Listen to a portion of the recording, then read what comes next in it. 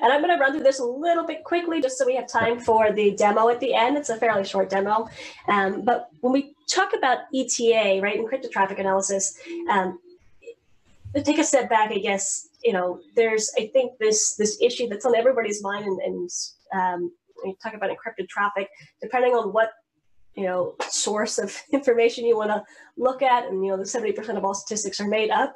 The truth of the matter is that traffic is being encrypted more and more every day, and overall, that's a really good thing. Like if you think about why do we use encryption, it allows us really to do business and live our lives that we do today in this kind of connected age. Would you feel safe banking online without encryption? Would you feel safe shopping from your phone without encryption? Right. So you might not see the widespread adoption of like mobile and cloud services if it wasn't for encryption, which is why we're seeing, I think, more and more of an increase. Plus, there's always consumer privacy issues that are going to be different depending on where you are in the world, especially.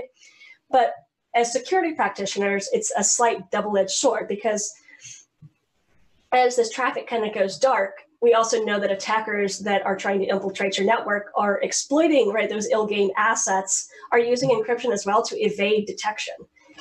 So what we're really looking at here with the encrypted traffic analysis is trying to do some kind of SSL inference, right, and classify traffic as potentially benign or malicious based off of indicators within the kind of TLS handshake.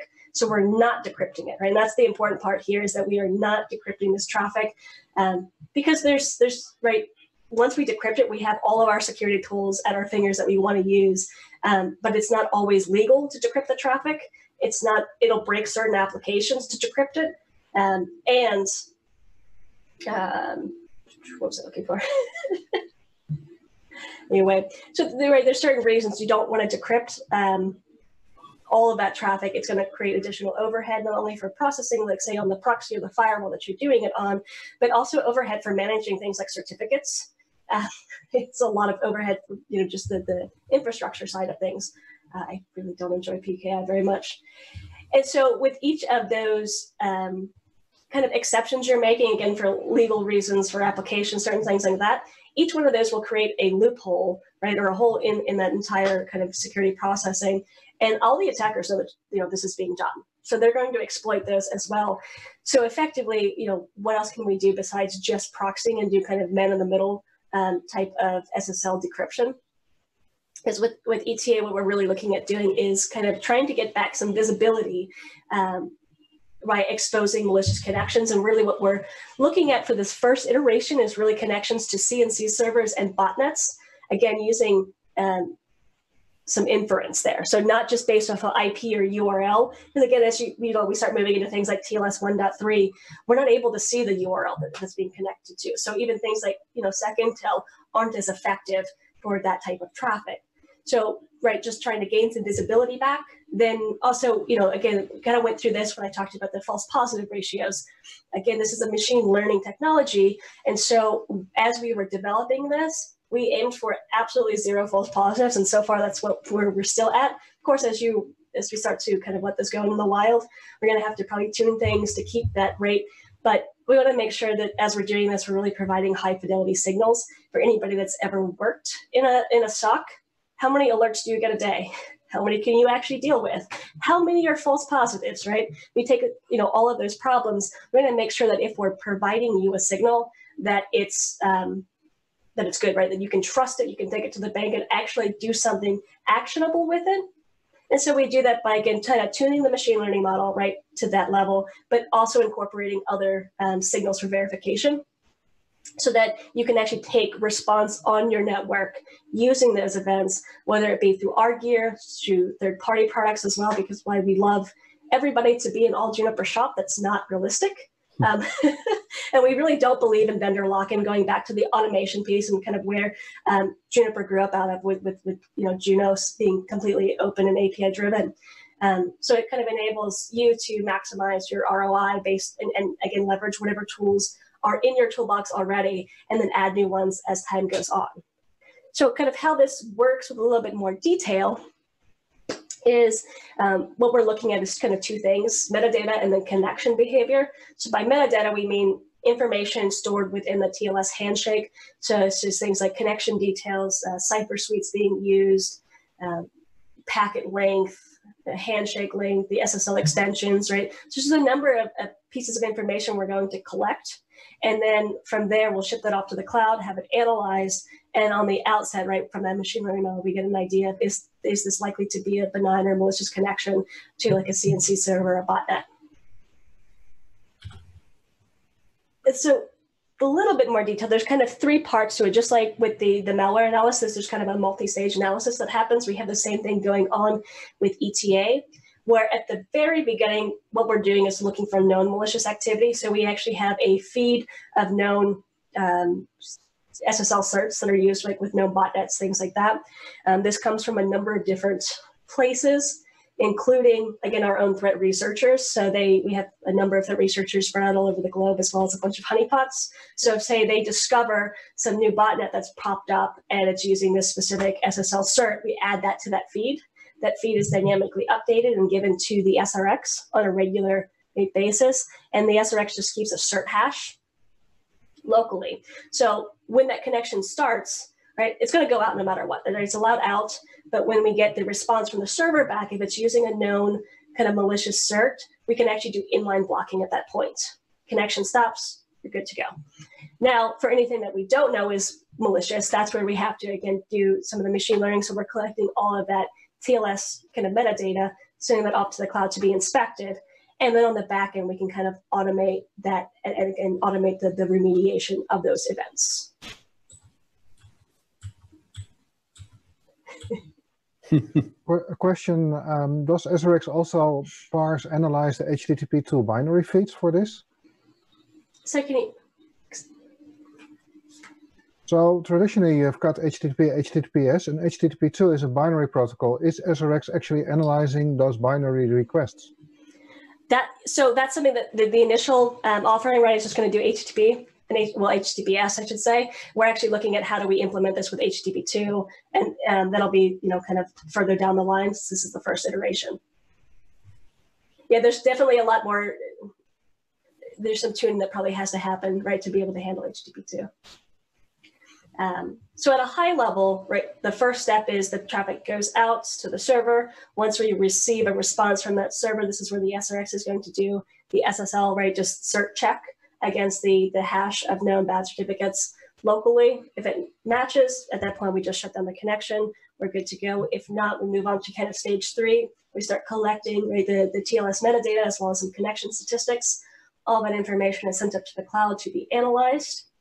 And then if it is deemed malicious at that point, that's where we kind of will, potentially add that host to the infected host list and block the traffic on the firewall, or even further down, right, if we have any of the other connections set up, like to the cloud, to our switches, routers, things like that.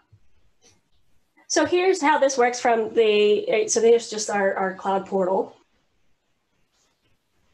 And you can see here the host, the threat level is at 0, so they're not on the infected host feed at this point in time. We're going to log into the SRX, and you'll just kind of see how the metadata is actually collected. So it's the metadata streaming service that actually allows this information to be collected on the firewall.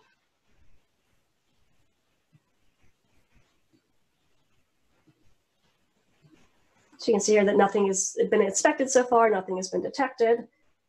And then we're going to go ahead and actually start, right, the malicious traffic. So this is just using TCP replay with some PCAPs. We were hoping to do this live today, but the PCAPs were not working. So I think we got to figure out what was going on there. So at this point, we're just going to refresh every 10 seconds to see. Now, as these PCAPs are going through, you can see that there's 2 sessions that have been inspected.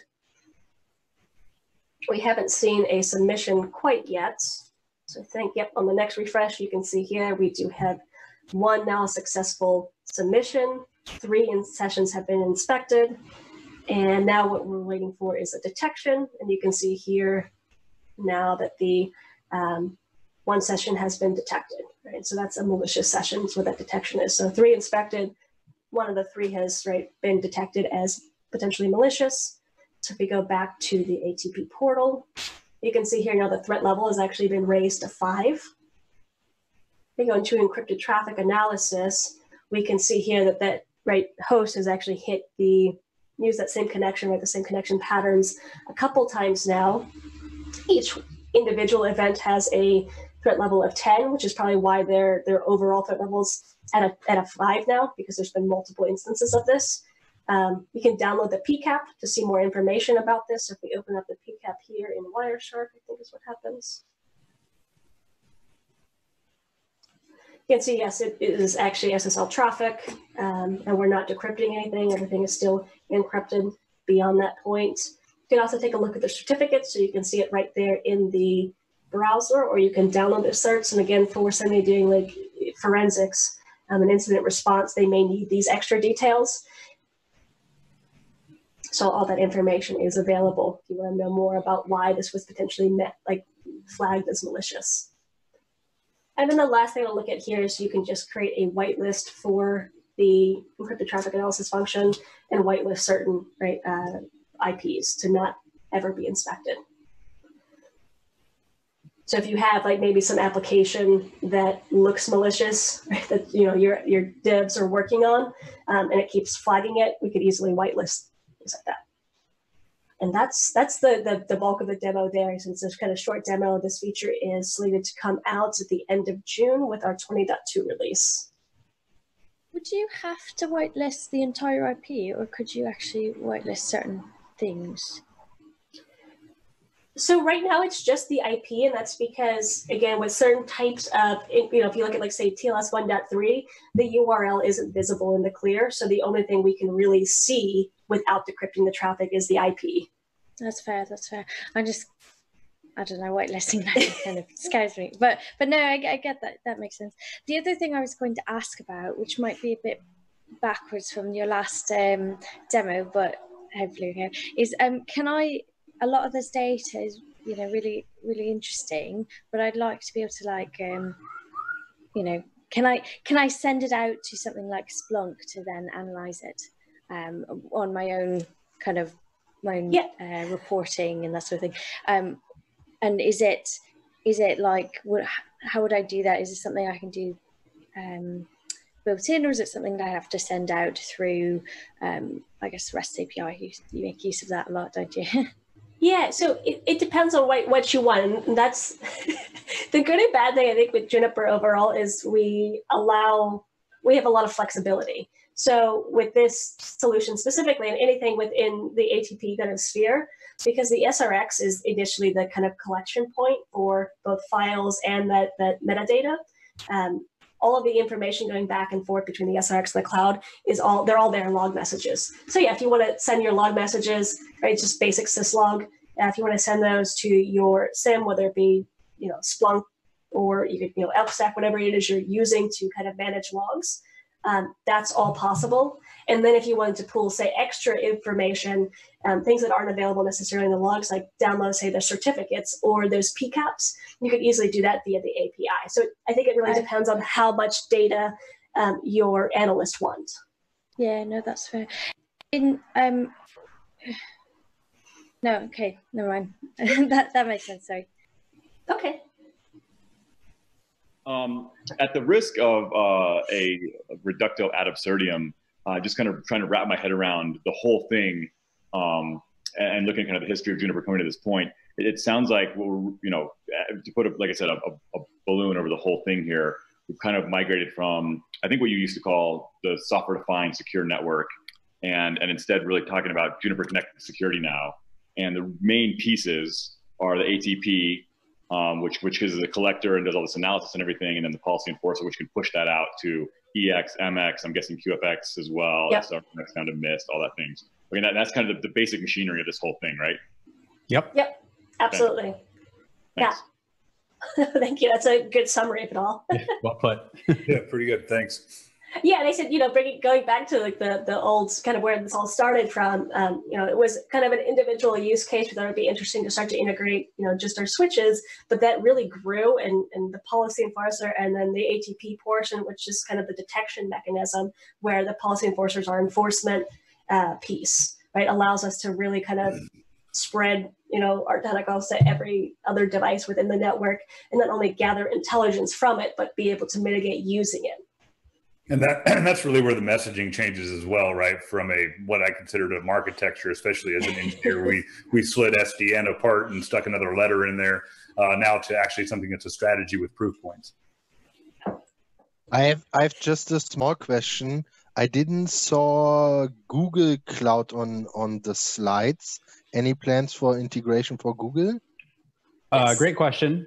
We actually do have instances in Google. I just haven't gotten them running in my demo. So it's already fully supported? I want to say yes, but I haven't tried out the Google Cloud integration myself. The AWS and Azure connectors are much more mature compared to the Google Cloud. Okay, fair. Yeah, I'm assuming ETA works on non-standard ports for HTTPS as long as it's HTTPS type of traffic. Correct. Yeah, and the nice thing too at the ETA is it just, again, as long as you have an SRX and a connection to the cloud, it's fairly simple and easy to set up.